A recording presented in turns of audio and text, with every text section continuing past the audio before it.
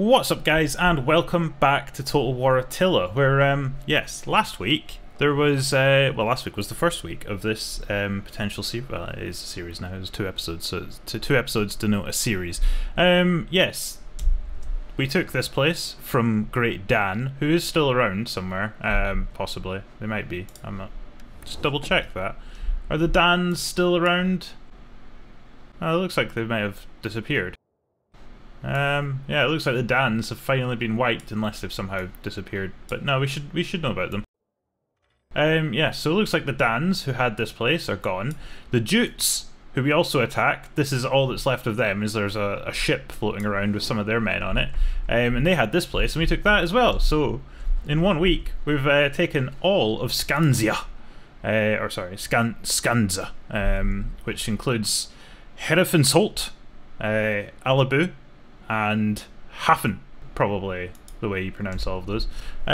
So, yes, now we need to work out who we're going to attack next. But I think our first thing we're going to do, as you can probably see by the amount of smoke that's coming off of this one, and this one, and this one, there's a little bit of civil unrest going on around the world. So, I think it's probably going to be an episode of end turning. So, immediately, I think I'm going to do that. I don't think we have any money to spend. Where do I see my money? Oh, it's up here for some reason. 1800. Okay, we could probably do something. I think we're repairing this. Yeah, we are repairing. I think we're repairing everything and building a lot. We can increase these. Alright, you know what? We'll end turn. Apparently we won't end turn because bloody Algut needs a skill. Alright, you can have a wolf. There you go. Right, end turn. I was thinking I might go and start doing what the Vikings were well known for and actually go and start raiding some places. So maybe build up a big fleet or a big like army and send them over to England to go and raid the bastards. Although it's not really the English as much as it is the Romans, and I don't think we're particularly liked by the Romans. We're not at war with them, but we're not liked by them either. So you know, could be an option, but it is a pretty big enemy to have. So maybe it's not a great option. Maybe we should go and take the top of Scotland. Maybe that's the next place we could go for. Although actually, having said that, I'm pretty sure I got given a mission to go and take out the Saxons, maybe? I can't remember if it was the Saxons. I got a mission to go and take out somebody, or at least be at war with them, so we can double check that. Right, let's get big Sigurd back into Hafen. Hopefully that'll increase the public order. Ah, it's going up 13 next turn, that's fine. Right, okay.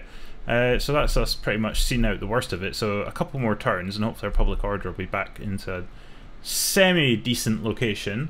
We recruited some places, we've upgraded Hafen to a village, and that's about all there is for that, I think.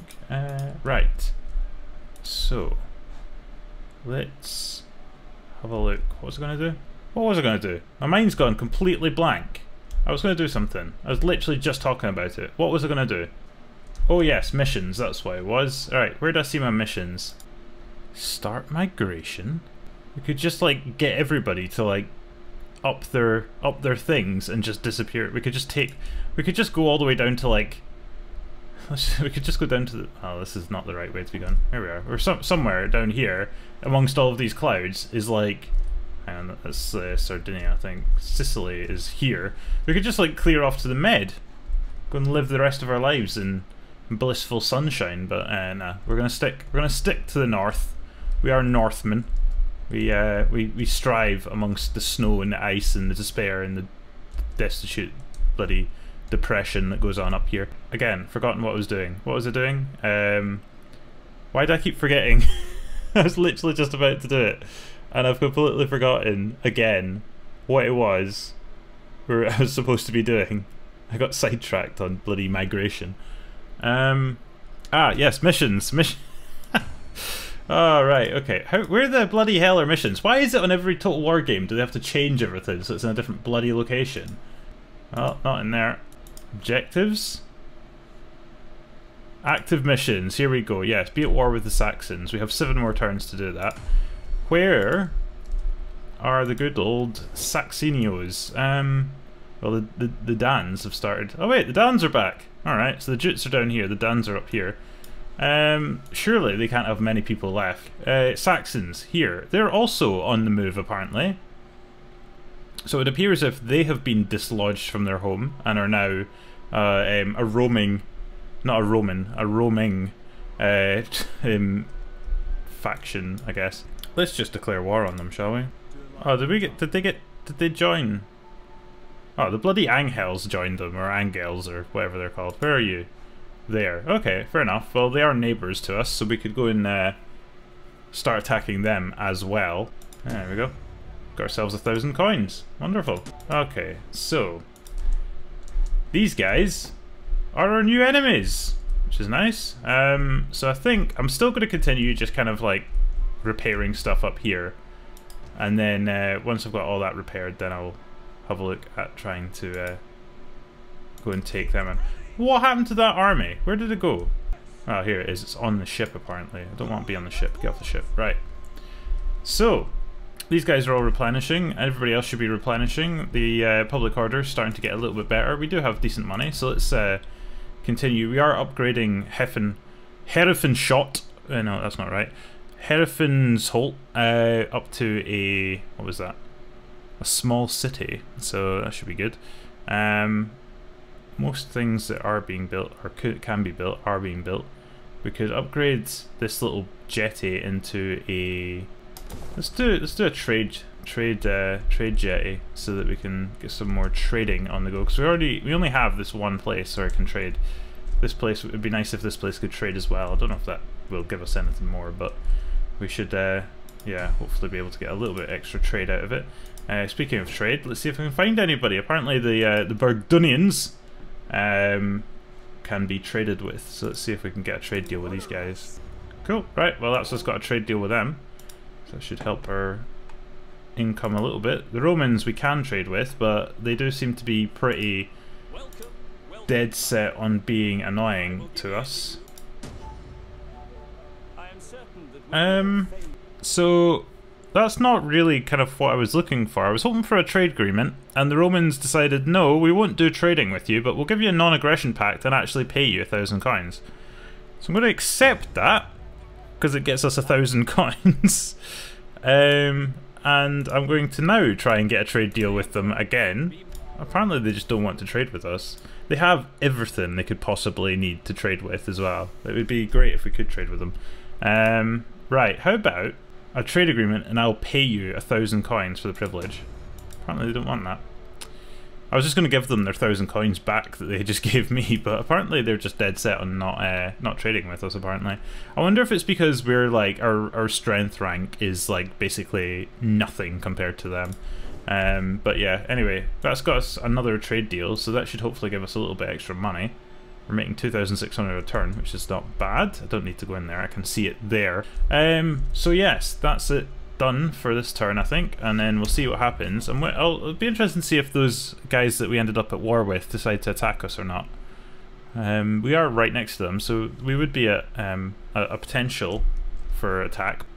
Alright, apparently we've got a mission to build an industry building, and they're going to give us 1,000 coins to do that, so that's not bad. Right, what's going on down here? I think they might have just been building something. There was a bit of smoke going on over here, but it looks like, well, their public order's perfect, so it looks like they were just in the process of doing some construction. We need to start doing another technology, because we just researched community property, which allows us to build some goat pens, so that's all good. I think I'm going to try and fill out this military one here, because then it gives us a -5% recruitment costs on all forces if we get all 4 of these, so I think that's probably worth it.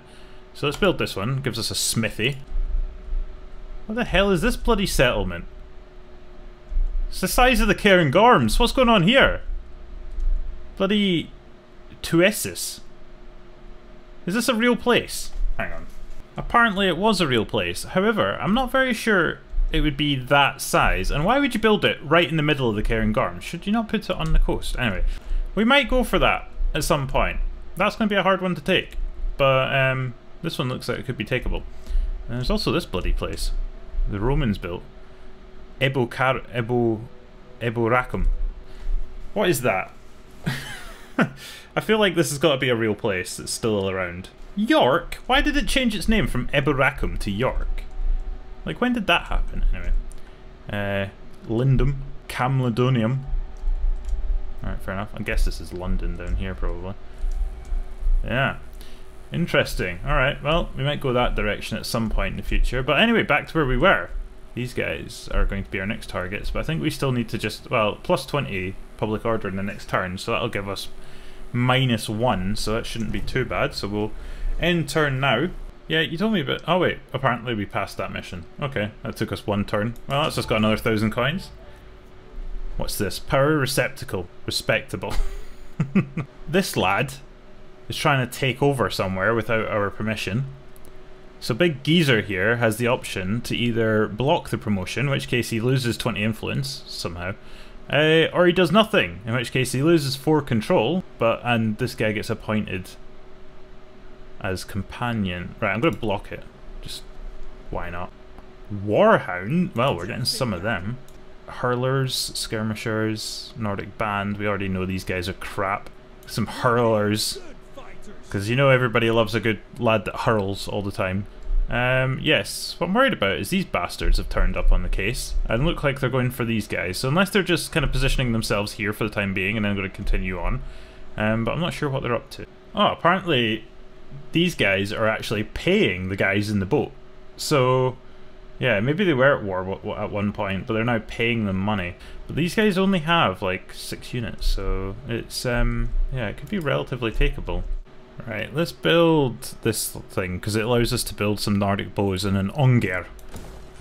Basically a big trebuchet thing, which would be quite useful against places like this, where they have walls. So, yeah, that would be relatively useful. Yeah, okay. Right, let's end turn. Apparently not, because bloody Geezer has a skill now. Public order's going to be great. It's going to be 16 after this turn. Wonderful. Good lord, what are you up to? So I believe those are the Jutes that own that Alibau place that they seem to be going back to try and get off of us. Nice, okay. They do also appear to have a full-sized army. So we're going to have to deal with that. And now these guys... Oh my word. Where did they just come from? Well, this is really taking a turn, hasn't it? Okay, well it looks like we're going to be spending all of our money on like building up our armies now. We do have this army, which is pretty much fully replenished. It's pretty sizable, but it's not great. Meanwhile, they have this army, and then these guys have got this army as well. Good lord. Right, okay. Diplomacy? Alright, okay. So we're no longer at war with the Yanghels, so we don't have to worry about them. What's going on over here? What's this? The Caledonians have managed to secure this place. Oh, they've secured this place, have they? Good lord. The Romans have really taken a beating over here. So the Jutes have managed to take this place. The Romans have only got this place now. Because the Caledonians have taken the bit further south from them. So that's, yeah, let's go have a little spy over here. What's going on? Right. So the Romans still have York, which is currently being sieged. Probably by the Caledonians. Meanwhile, the Caledonians have managed to secure Lindum, and then the Jutes have managed to secure Camelidium. So yeah, the Romans have been completely, or almost completely, kicked out of the UK, which is interesting. Anyway, we have this bastard army to deal with, so by the time they get here, we should have these units. Okay, we're also going to recruit some mercenaries here. Okay, let's get these guys, because we could do with some cavalry. Right, so that's spent a load of money. But that's given us a whole bunch more unit. Actually, you know what, I'm just going to spend all my money on these guys. Okay, so that's us built that army as big as we can get it. I would imagine a lot of these are mercenary units, because these guys went away across down here and have been, or sorry, no, they were down here. No, they're the Jutes, aren't they? Do you know what, actually, yeah. Oh no, these are the Dans. Okay. So these guys went away down here, and they've obviously been roaming around this area, just like... Good lord, that place is sizable. Yeah, they've obviously been roaming around here, just like sort of raiding places and getting money, and now have managed to recruit mercenaries to a full-sized army and are coming to get us. Alright, here they come. Well, they have 2,196 men. Sorry, 69 men. We have 1,320, plus a reinforcing 347, so about 1,700. It is showing us about a 50-50 battle. I'm going to auto-resolve in a protective stance and see what happens. Oh, good lord, he's beating us. Okay, well that was a bad idea. Maybe I should have fought it myself. So they killed all 1,600 of us, and we only killed 702 of them. Which is not great. Not great at all. So we've now lost that place again. And they've gone and like bloody well raised it or whatever. Or looted it, and now they're clearing off. Well, that was quite something to behold. Don't think I've ever seen that happen in a game before. But yeah, interesting. Okay. So all the trees have burnt down. Alright, so now the Romans have decided that yes, we will have a trade agreement with you, and we're also going to pay you 2,000 coins for the privilege. Alright. I feel like the Romans are just giving us money at this stage. I would have just had the trade agreement, but they felt that they wanted to give us 2,000 coins as well. Fine, fine, alright, I'll take it. I'm not going to complain. That city has been completely destroyed. Does that mean if we go back there, if we take that back, we have to then build it from the ground up again? Yeah, I'm not sure how best to deal with these guys now. Should we try and just get a peace agreement with them? Because they're clearly pretty badass now that they've got all these mercenaries. Alright, we got a peace treaty with them. We did just give them all the money the Romans gave us. I'm going to send this over here. Oh, why are you going all that way, you fucking nuppet? Right, anyway. So, Big Geezer has decided to, like, go... Oh, wait, it's Ring. Okay, different guy. Geezer's in the city, not actually controlling the army. Anyway, yes, he's decided, rather than just sailing across here, to go all the way around this direction. So, well, fine. If you must. Our food is currently absolutely done because this place apparently was producing tons of our food and now we're no longer producing any. So we're going to have to do something about that. So this one allows us to build Nordic mounted raiders. So we get horsemen, like cavalry, which would be quite nice. Whereas this one gives us Nordic skirmishers, but produces a lot more food. Whereas this one only produces 20, this one produces 40. Let's build the goat herd. We need the food right now, so we'll build that. Alright, so I think I'm just going to end turn again. Apparently not.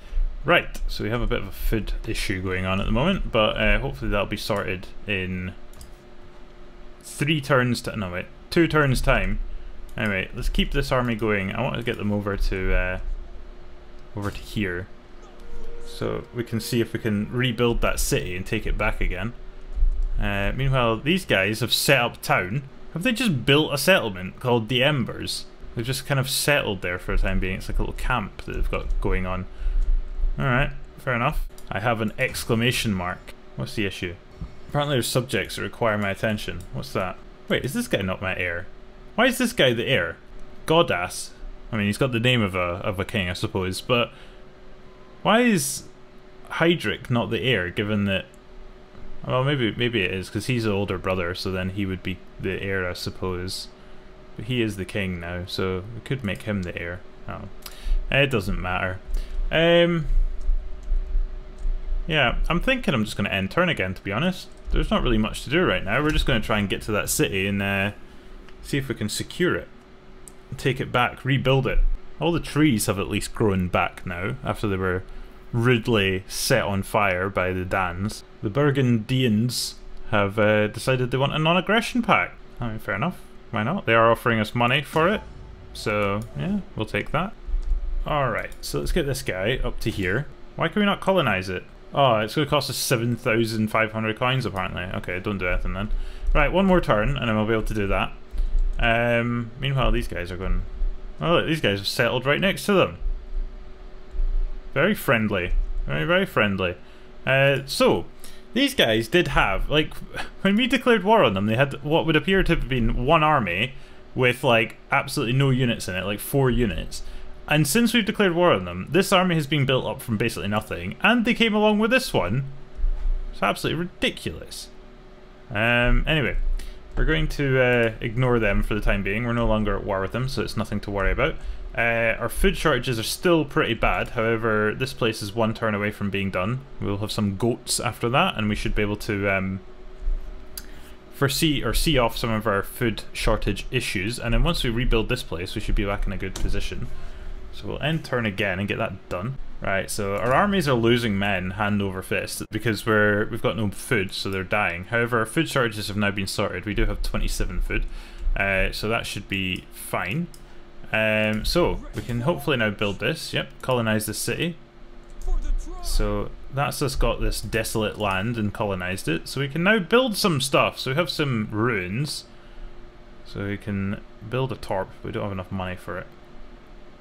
So yes, we're going to have to end turn again before we can start doing that. Right, so we do have this now, so we now have an extra, or 5% reduction in recruitment cost, which is nice. I also have a mission to research local traditions, was it? I think it was local traditions. Yeah, research local traditions, so that's getting done, so that's 3 turns to get that done. We also have a mission to just raise an army. I'm going to recruit this boy just because he's got a massive beard and mustache combo. He is 23. We could get this 19-year-old apparently. He is 23. He's pretty influential. Actually, no, he's got absolutely no influence compared to everybody else. Apparently, this 19-year-old has like 4 times as much influence as this guy. This guy's a taskmaster. This guy is good in a fight, but he's also apparently heartbroken. Actually, I'm going to recruit this guy. Seems like a bit better. So that's that done. I've just realised that this godass character here, who's apparently our heir, is yeah, he's part of the Ruginians faction. He's not even part of our faction. So effectively, when this guy dies, we'll be getting taken over by a guy from a different faction, which is I feel like it's wrong. So you, son, what's your name? Hydric. You're about to become our heir. Apparently, I can't do that. How? There was an option before to do that. Can assassinate him. Can also seek him a wife. So we're going to do that. We can't actually make this guy our heir for some reason. It's a bit annoying. Yeah, I don't know what this thing is. Some subjects that require our attention, but it doesn't tell us what, so great. Okay, end turn. And we should have enough to rebuild Alibu. Bloody Hydric, he's failed to find a bride. Like, mate, how hard is it? Let's build our torp. So that's Alibu getting rebuilt. Public order is absolutely fine apparently, despite the fact that this entire region got set on fire. Apparently nobody cares about it. In fact, public order is going up. So, you know, win.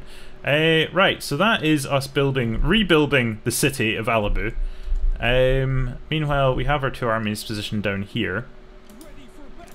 What I'm going to do actually is I'm going to build up this army a little bit more.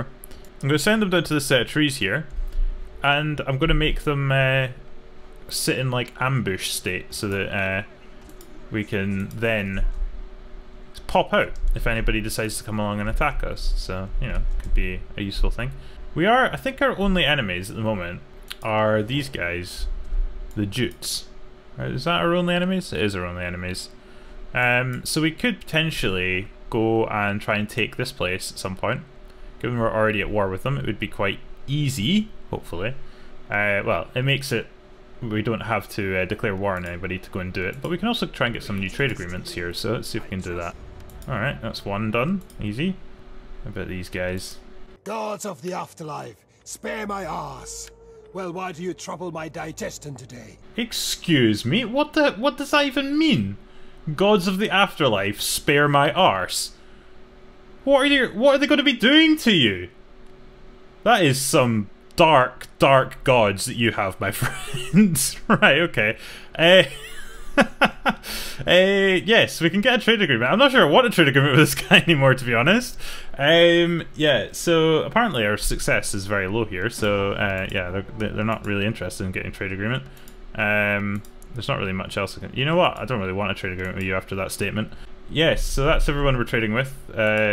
We can be trading with, so what does that do to our finance?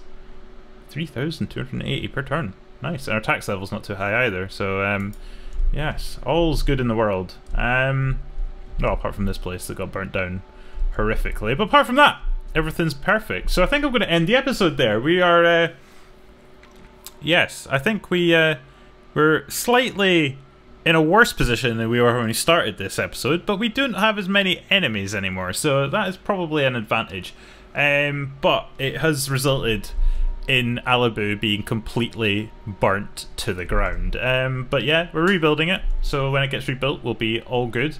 And I think once we do that, then we'll be able to go and find new places to take. But our public order is looking good, and yeah, it's once we get this place rebuilt, we'll be all hunky-dory to go and start taking on other locations. So yeah, it has been a pretty boring episode. It's just been a ending turn and watching this place get absolutely ravaged. So yeah, it's not been the best. Also, I did notice as well, because we have a trade agreement with Rome now, we have this really funky path that goes all the way around Spain, and up here that the fog of war isn't visible. So yes, apparently we're trading with Genoa. But it's resulted in this huge trade route being revealed to us. Oh, the Romans have this.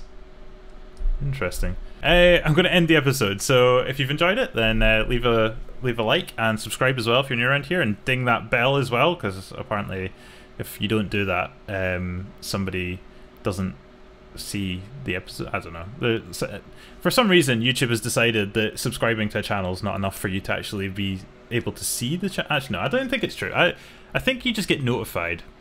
But yeah. Anyway, apparently if you ding the bell, it's a good thing. So if you could do that, that'd be nice. And yeah, I'll catch you guys next week. So until then, cheerio.